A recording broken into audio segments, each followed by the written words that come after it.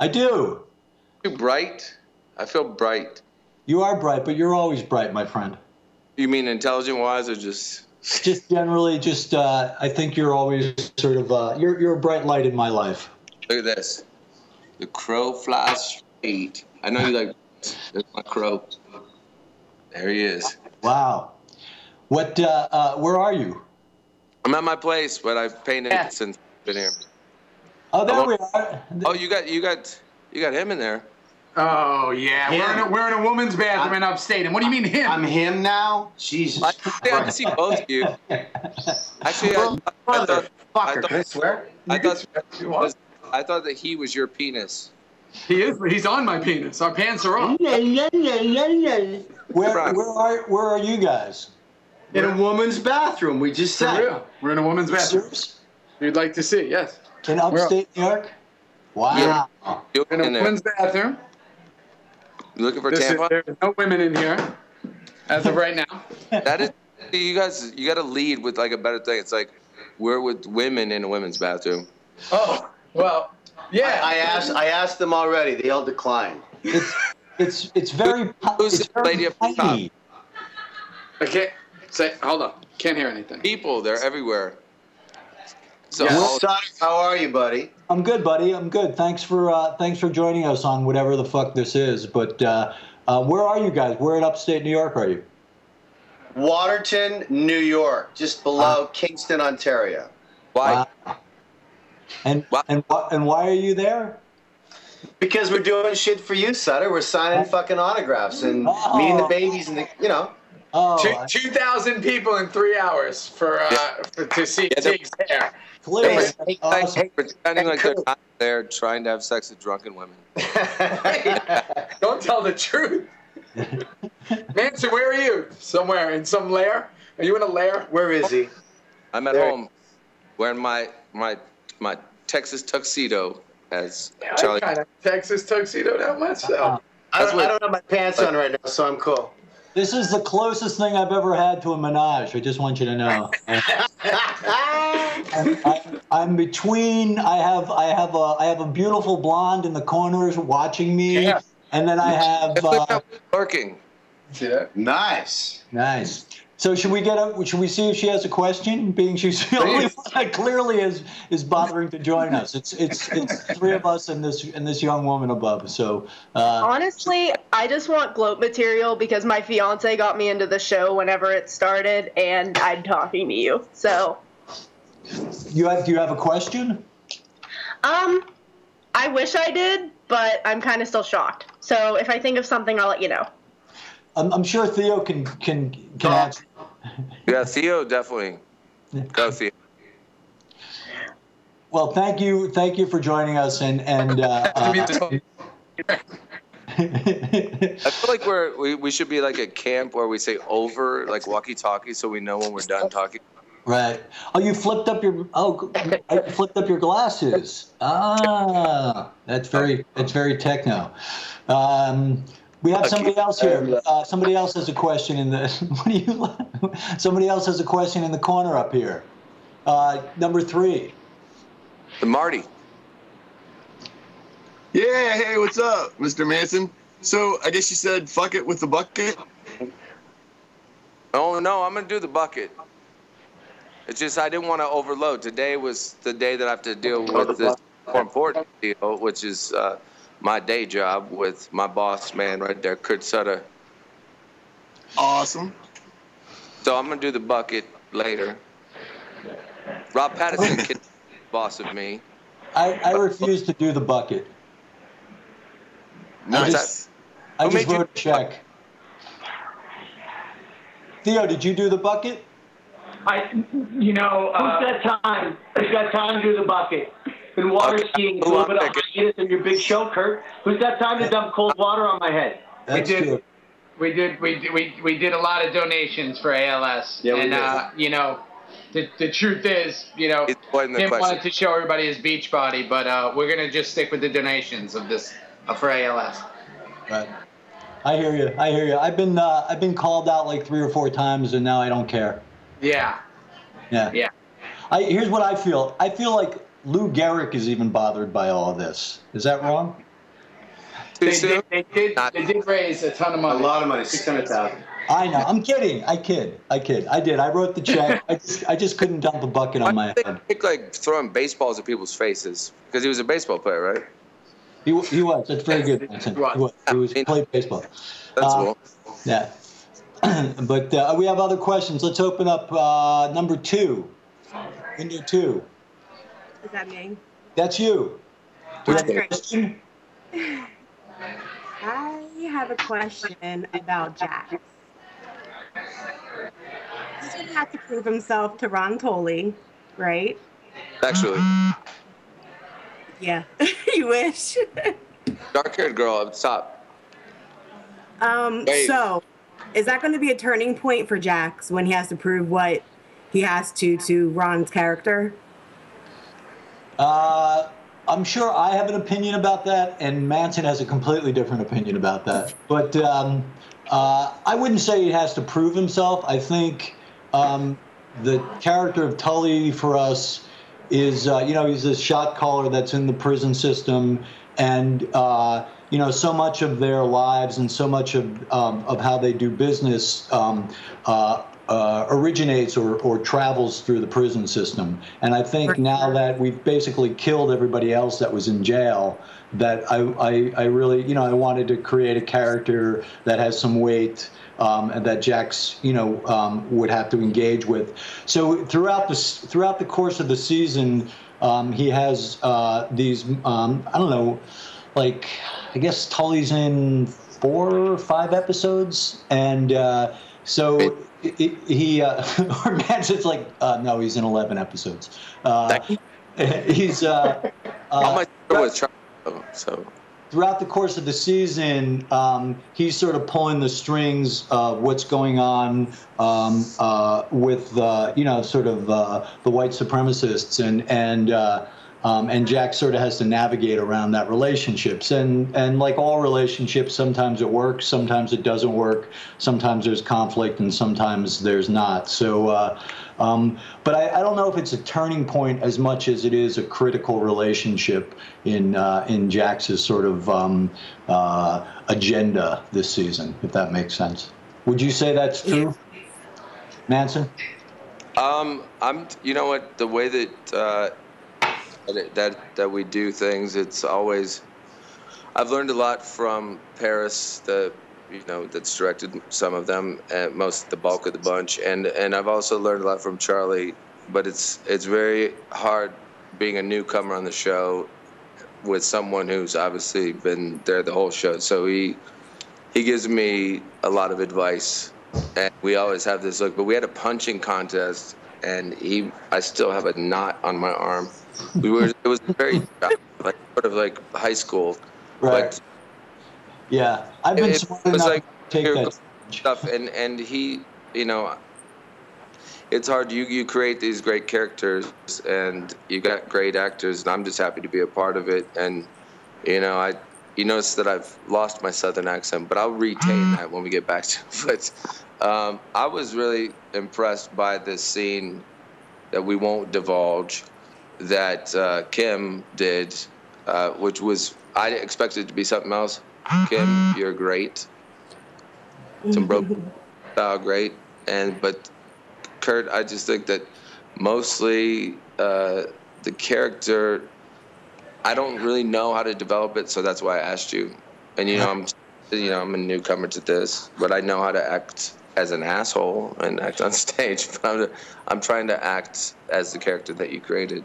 And no, it's interesting just watching. I just watched.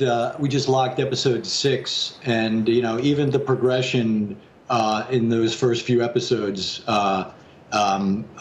Watching the work in episode 6, I could just tell you were much more comfortable with the character. You had a much better sense of who he was. You know what I mean? And and my favorite line, I think, and I won't divulge the line, but you know what line I'm talking about in that scene. With episode 1? No, in episode 6, when he asks you about, what you really represent and what you're doing, and you say it's all about protecting something, and that's, I think that's my favorite line in that episode, and you do a great job with that. Thank you. That was a funny one to me, but I didn't want it to be too funny. Obviously, it's right. Jax is like, we developed sort of a rapport over the brief times that we worked together, where it got to be where he does that wink. Charlie does that wink. Right. He does that wink that kind of says, "I'm so handsome, it's not right." Not right. You're handsome. Wink. Let's go to a question. Let's go to box 4, I believe. The young lady in the reddish hoodie. Hi. I was just wondering, like, with casting all the guest stars and everything, what's the process behind them? Do you ask them, or is it people who have said they wanted to get involved or anything? I mean, some of the guest cast is just cast like we would, any other role, and we bring in people and we audition and we read people. Some of the more high-profile ones. Obviously, I met Manson through Shooter Jennings, who was a mutual friend of ours, and we were working on some music together, and found out he was a big fan of the show, and I think you started stalking all my actors, and we just had conversations, and it wasn't so much about creating the character for him, but as we were moving through the season, all these characters will sort of come up, and I always try to think what's a really organic but an interesting way to cast it, and Courtney Love, a teacher, was nice. Yeah, but I thought Kurt and Courtney. Kurt Sutter.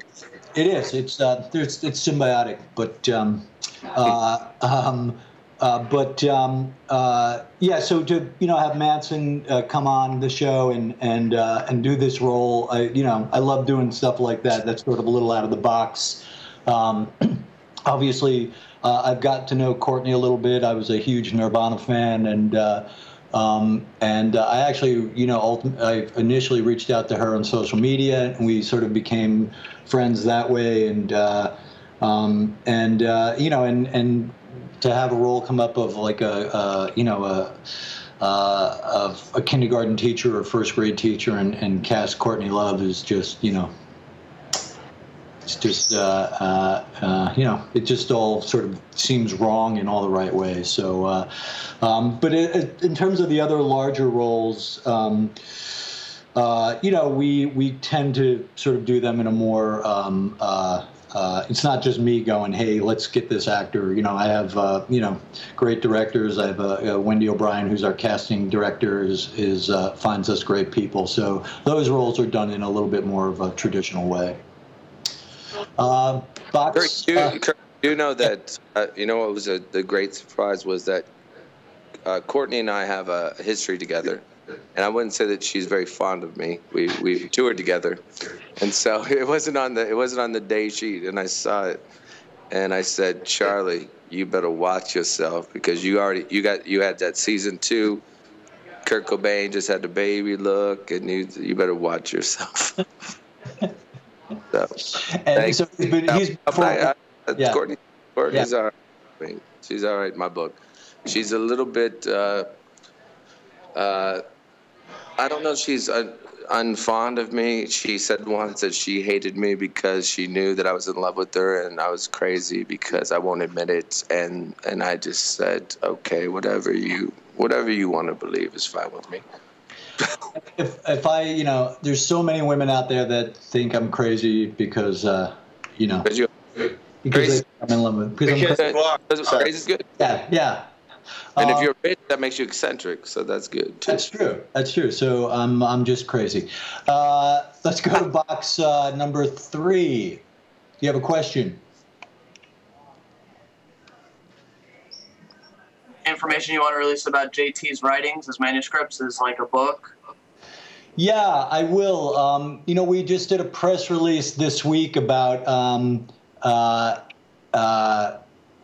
we're going to do, here's what ended up happening. My plan was always to sort of release The Life and Death of Sam Crow at the end of the series and to document. Ultimately what happened is as we start thinking more and more about doing this prequel on the first 9, which will be, you know, at this point I'm thinking anyhow more in terms of being just a one-off, like a mini series, like maybe, you know, either 10 episodes or 2 8-episode seasons or something. I felt like to put out that manuscript with his history before that aired was going to handcuff me too much. Do you know what I mean? And I didn't want to step on what I could possibly do with that. And yet I didn't want to counter any kind of mythology that I put out there. So my plan now is to wait until we do the prequel and then put it out, because we'll actually see, my sense is the end of that, the end of the prequel, we'll see John Teller starting to produce that manuscript, or at least the process in beginning the writings. So I think what we've decided to do for fans is we're putting out this sort of monster like coffee table book at the end of the season that will have interviews with all the actors. It'll have all this behind the scenes photography. It'll be, you know, it'll have some of the lifts from some of the scripts. It'll be a sort of a really all-inclusive fan book. You know, and although it's obviously not the manuscript, I felt like I wanted to at least give people something, a piece of the show at the end. But it really was about trying to preserve story and mythology, so I don't sort of cross paths and step on potential ideas or story for the prequel. So that's sort of where that lives right now, if that makes sense. Yeah. Theo, you guys leaving or? No, we're trying to figure out a way to sit on a sink or on a counter. That sounds really unusually. Well, but if you sit on the sink, it's gonna break. It's so peculiar. This has gotten more peculiar. I've never been in a woman's bathroom before. It's so strange. I can't tell you, Eminem. Yes, you have. I think you have been in a woman's bathroom before. Yeah. You know, they do have last night. We found him in here. I didn't even know he was in town. Kim to petition to play the young Unser in the prequel, by the way, just in case. I'm just watching the scroll, and clearly somebody that has no idea what the fuck we're doing just typed, "What do these guys do as jobs?" Great. There it is. That says it all. That's the name of it. Yeah, what the fuck are we doing here? It's almost time to wrap. Here's what I'm going to do. There's one more question, and I'm going to put this question out to Theo and Kim. If you could do an SOA crossover with any other show, what show would you do a crossover with? I think that would be with our peeps that we were just with, the crazy psychotic fans of True Blood. I thought that was really cool to. I thought that's like a perfect fit crossover with us and True Blood. That's really cool. I thought he was Charmed. Yeah, but you know, you could see Tig on like any show. Actually. Game of Thrones, The Newsroom, The Americans, CSI Buffalo, CSI. CSI, Cyber CSI, and this guy. Watch. Come on. And here's one more question for this question has been coming up a lot on the scroll to you, Manson, about your Hollywood novel. Is that coming out soon? I've decided to consider making it into a miniseries inspired by you doing your long form thing, but I think that I need to recruit somebody. I'm not naming any names, Kurt Sutter. That could so it's mostly a romantic science fiction novel about things that would involve.